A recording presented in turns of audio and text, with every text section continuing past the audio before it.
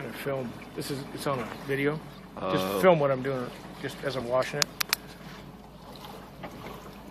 The paint's really loose, and it's just, if you can rub it with your finger, and it comes right off. So the concrete's real punky. In fact,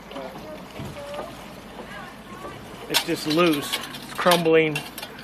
So basically a lot of the concrete is real, where it's been wet, it's just very punky. This probably all needs to be removed if you're going to do something with it before you can put the sign back up.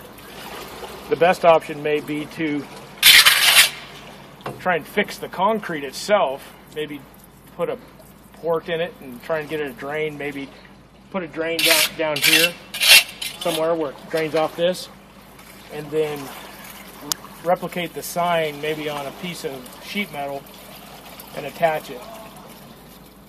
Because I don't know that the concrete's any good and that it's savable. So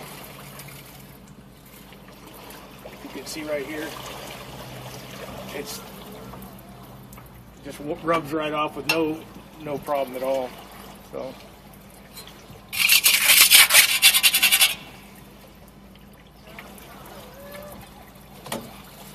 this is a real bad, punky area.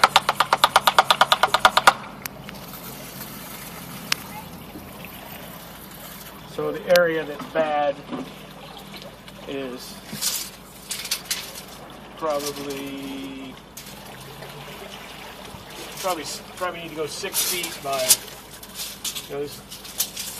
you're pretty much talking an area 6 by 3 at least, and try and get it back to, maybe take it all back and surface it. I think that's what the specs call for.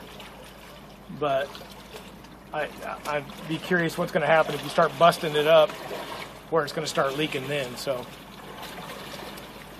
there you have it.